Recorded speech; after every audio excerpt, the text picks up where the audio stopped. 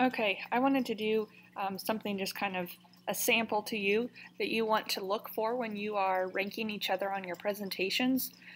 Again, you're going to rank them, each piece of evidence you're going to rank um, on a scale of 1 to 5.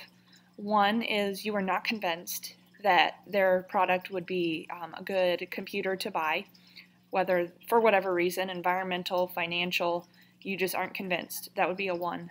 A 5 is, yeah, you're really convinced, and a 3 would be really neutral. And I want to give you some helpful hints as to how you can sway your audience. If you think about somebody who does a really good job of presenting, they speak loud and clear, not obnoxiously loud, but loud enough for everyone to hear.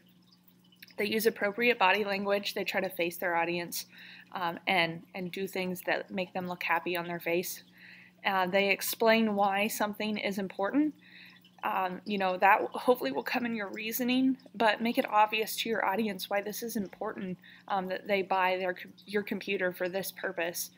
And then also, hopefully, it makes sense to your audience. If there's a challenging word, don't be afraid to stop and say, hey, yeah, remember to reclaim something means that we can use it again, which is really important. Don't be afraid to interject or add something more exciting to your presentation so that way people are convinced and can give you a 5 in every category.